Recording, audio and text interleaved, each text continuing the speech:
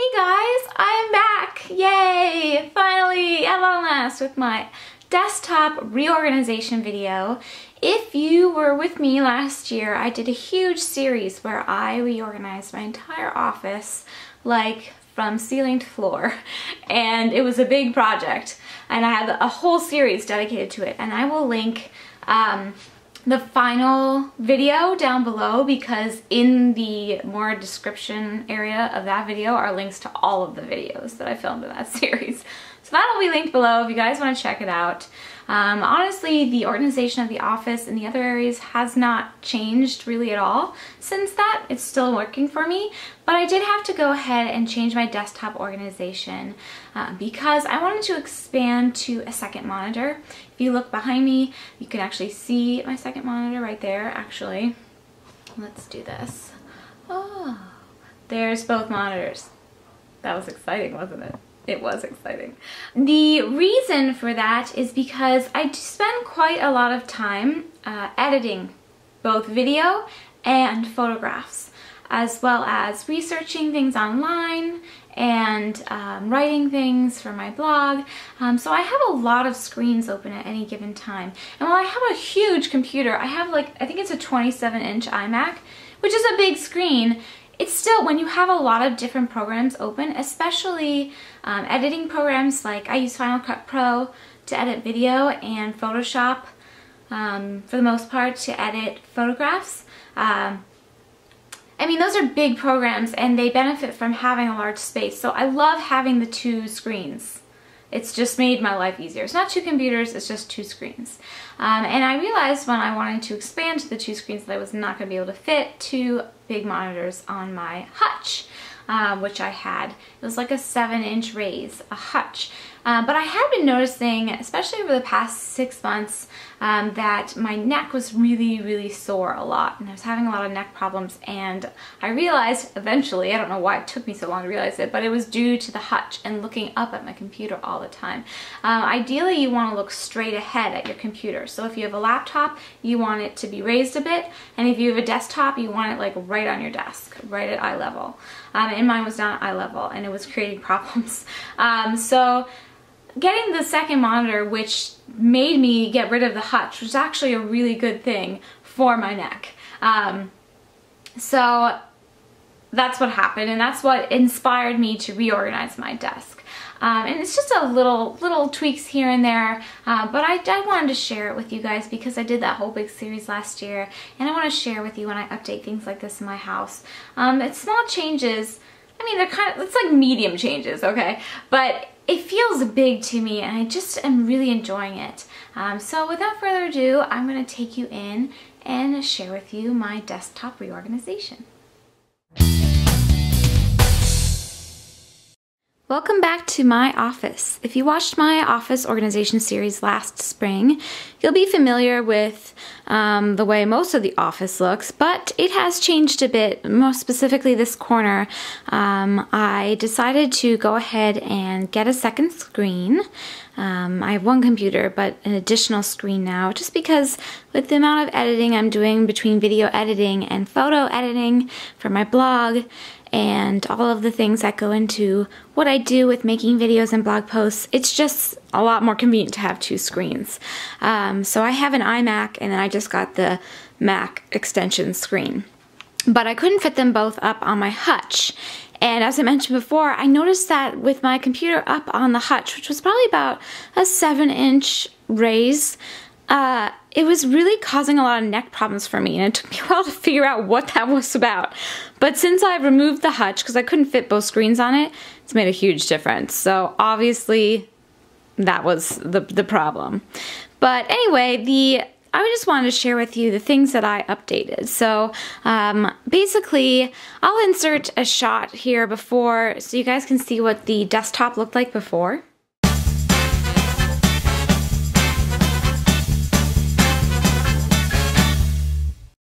So the shelves and everything around it is just the same, but because it was so much lower, I felt like I was really missing something in that wall space between the computer, the top of the computers and the bottom shelf, because I had originally placed the shelves with the hutch in mind so that they were a little bit higher.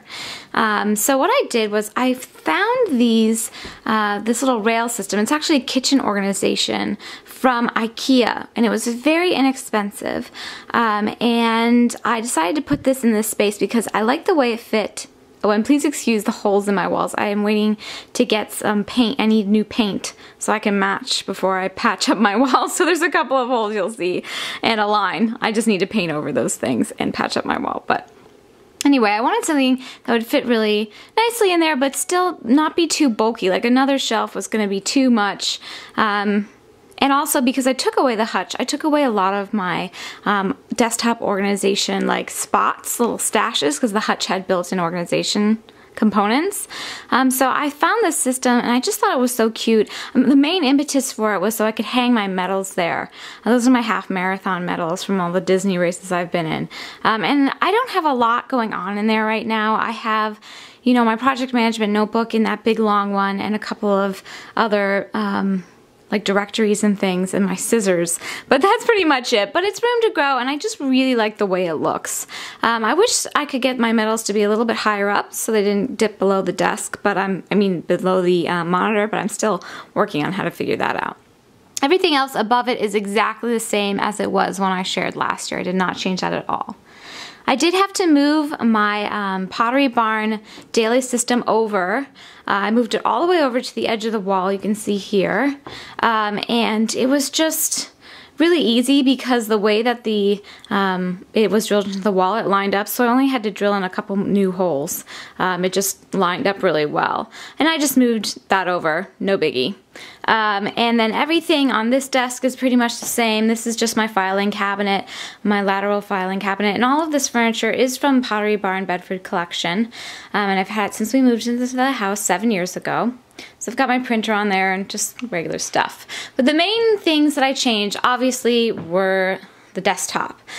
So I took away the hutch, like I said, that took away a lot of my desktop organization areas. And I really wanted the desk to be a lot clearer, especially with two big screens on it. I knew they were going to take up a lot of space. This corner desk is really, really deep and roomy, but it can very much, you know, it can get really cluttered. So basically what I've got going on here is I had this Martha Stewart craft mat that I've had forever, and I actually was inspired by Tony from A Bowl Full of Lemons. When I saw a photo of her craft mat like that, I was like, that's a really good use for that mat. I wasn't using it for anything else. I just pulled it out for craft projects from time to time, and that really helps protect my desktop. Even with the acrylic, I have the acrylic desk protectors on. Those get messed up really easily and they're not inexpensive. So I really like having the craft mat. I don't have to worry about it at all. And it's gray. It's beautiful. It goes with the blue. I also really have very little on the desk. I try to keep as little as possible so that I can have a lot of deep room here. You can see my laptop is right there. That's my MacBook Pro, and I have that so I can just pull that out whenever I want to use it, like so, and open it up.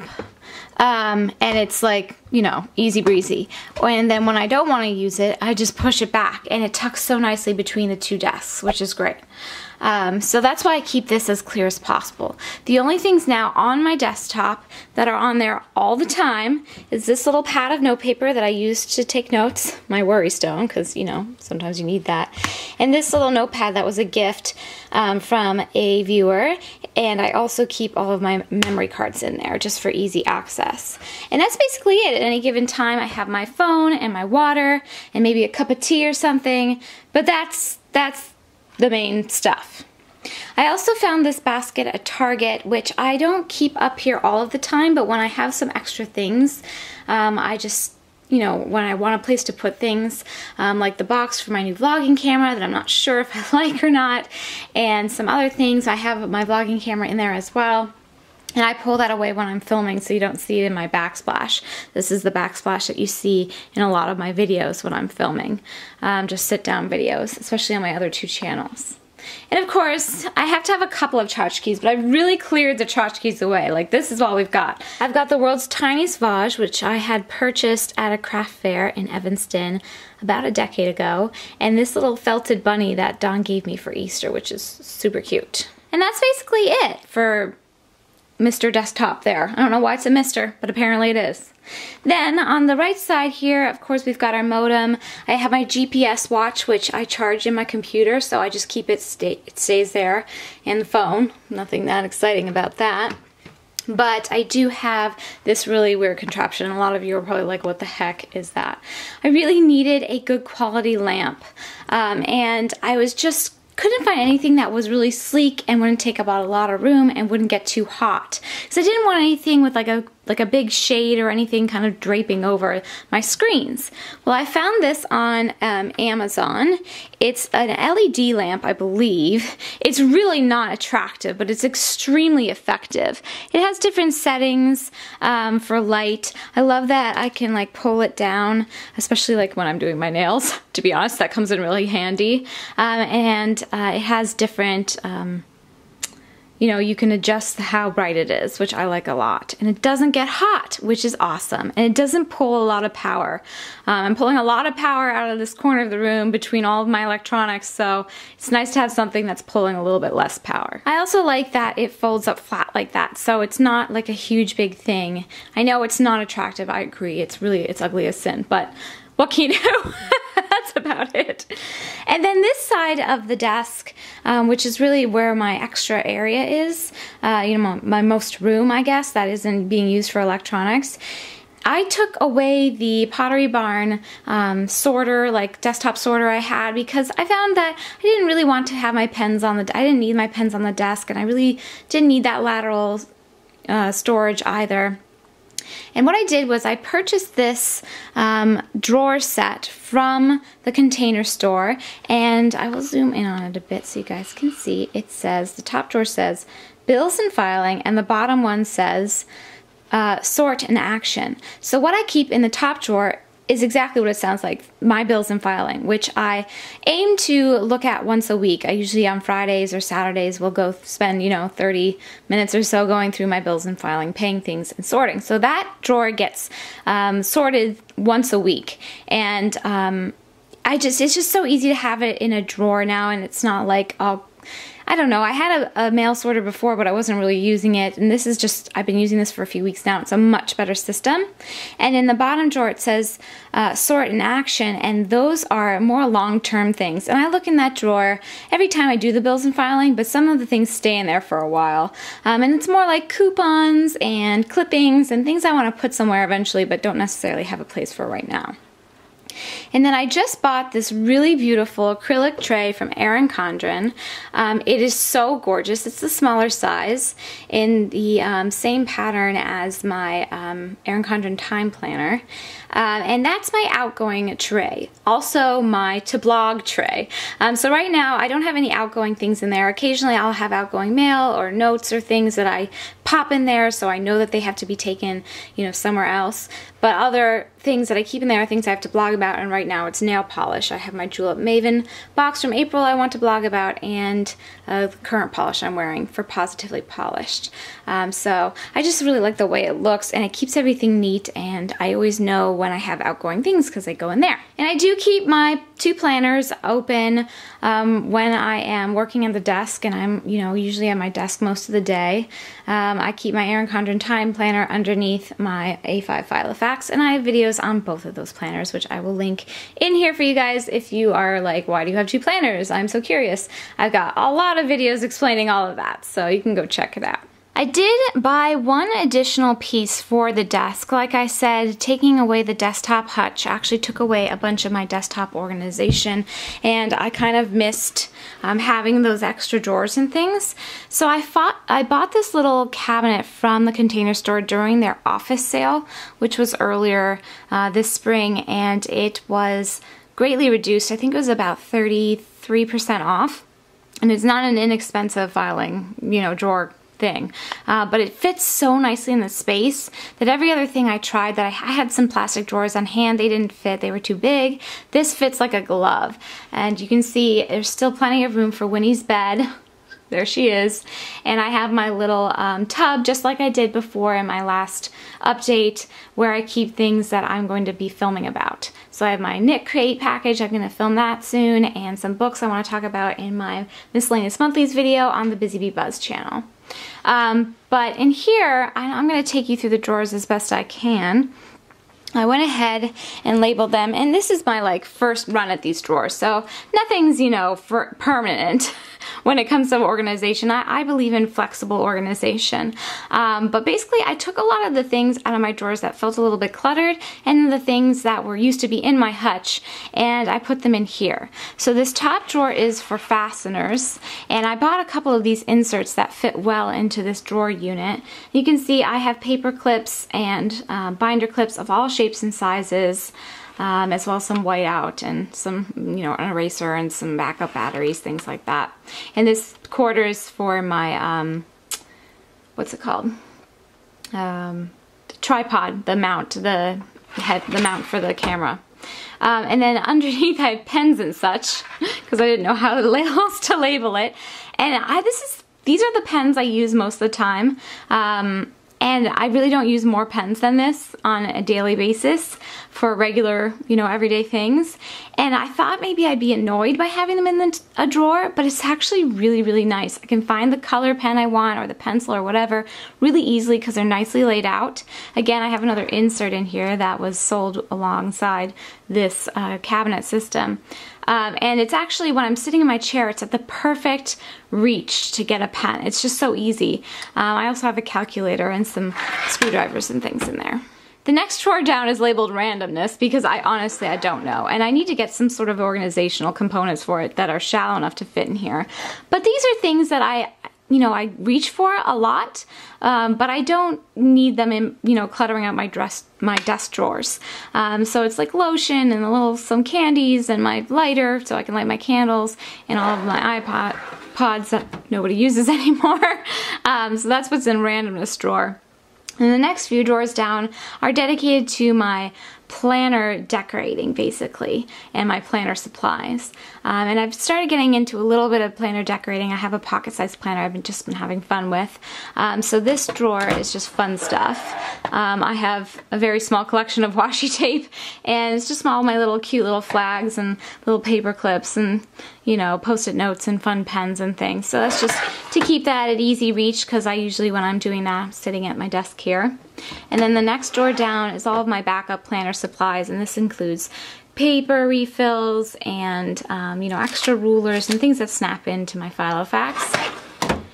And then this drawer down is for my new sticker organization, and I haven't done it yet, but I actually saw this on Instagram, and now I can't remember whose account I saw it from, but they had bought one of the small Martha Stewart home office binders and use that to organize their sticker collection, and I'm going to be working on that soon. And then the last drawer that's full here is for my computer accessories, and this was stuff that I had mainly stored in my hutch before. So I've got my CD drive and a lot of small external hard drives and some extra cords and things that I access on a more regular basis. I do have a drawer for a bin for computer accessories that I don't access all the time up on my floating shelf system. And then the last drawer is empty, room to grow. And I did, you know, the cord organization is still the same. I have everything in my little cord box, which I love. I will link the cord management video that I filmed last year below because it's the same organization, and it's just, I mean, there are so many cords, you guys, and you really don't see that many. I mean, obviously nobody's usually kneeling on the floor looking at my desk, but you don't see any when you're really at eye level, which I really like a lot. And the last thing I did, my, oh, it's going to be a little bit hard to see. Oh, I think you can see it. But my hutch had a power strip for it, like built into it, which was really nice. And that's where I charged all my camera batteries. and things like that. And so now I just have that power strip, additional power strip on top of this cabinet. You really can't see it, but I can reach easily to get my camera batteries, and I can plug in a few extra things like my lamp and the phone and stuff that don't fit in the other section. Last but not least, I'll show you the one drawer that changed the most, although it didn't change an incredibly large amount, and it's my top right-hand desk drawer. And I just put my tape dispensers and my stapler in the drawer. I realized I really didn't need those on the desk. Again, they were stored in the hutch before. They work nicely in there. I just grab them when I need them, and I just shuffled some things around. There's a little bit more room now.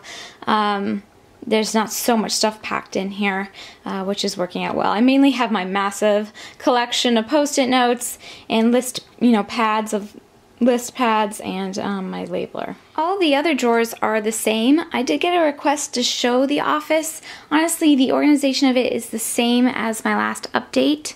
I'll give you my camera a second here to focus. It's trying. Okay, there we go.